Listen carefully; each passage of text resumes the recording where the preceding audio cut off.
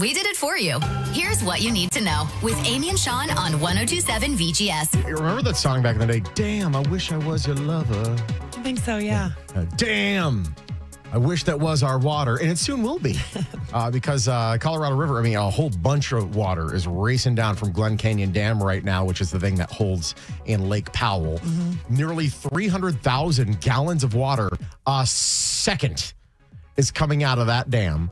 It's flying down Colorado River. It's going to end up at Lake Mead, where the lake's going to rise like a foot or two because of this, which is pretty great. Yeah. The whole reason they're doing this, so there's these sandbars and beaches that are up and down the river, especially through the Grand Canyon, that kind of get washed away over time.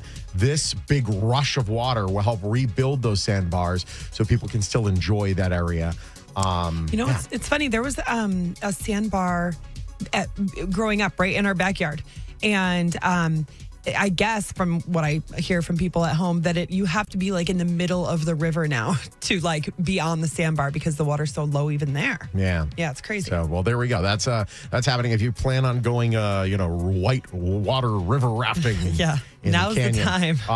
Well, maybe not. They're telling you use caution between now and Sunday because legit a wall of water is just going to smack you in the face. If you've seen the price of Formula One Las Vegas Grand Prix tickets, you know they're not cheap, but they're getting what they're asking for. Las Vegas Review-Journal reporting that the event's nearly sold out of the 105,000 tickets it plans to sell. The CEO of F1's owner says this race will be the largest in terms of revenue by far. The event expected to generate $1.3 billion in economic impact. That is more than double that expected for the Super Bowl. There was a blaze in the north end of the valley near Interstate 15 that had everyone in the valley saying, what the heck's on fire?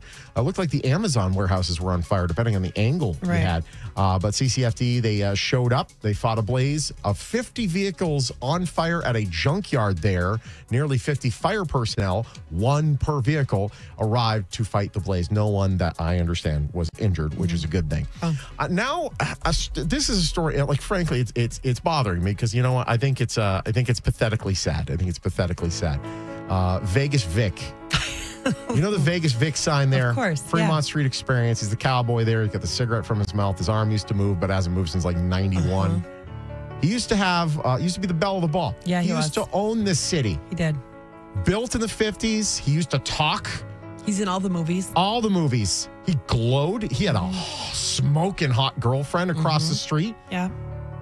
But what happened? Now he doesn't even light up. His arm doesn't move. Everyone thinks he's gross because he smokes.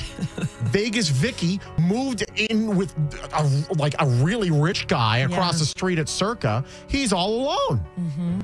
You expect him to be bright? Not easy. Now the city's on top of him because he's not lit up and he's violating a code, violation for not being lit up. Yeah. You try to be bright. So sad. He's gone through so much. I hope he makes money on the rerun movies, at least. That's probably how he gets his cigarettes. No, because he's owned. The Pioneer Club owns him. There's not even a Pioneer Club anymore. They're just selling bad Vegas T-shirts. He's just there hanging out. He used to be somebody. No one cares anymore about Vegas Vic. Now the city cares and wants them to get the lights turned back on, but it could cost a ridiculous sum of money. And I'm telling you right now, I think Derek Stevens should go across the street and buy that thing. Go fund me. Fund that sign. Yes. Stories at 1027VGS.com. Vegas Vic has every reason to not be bright right now. The world has crumbled around him.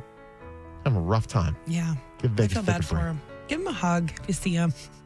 He smells like cigarettes. You don't want to do that. Speaking of downtown, Fremont Street Experience announced their lineup for Downtown Rocks free concert series. The lineup is pretty good.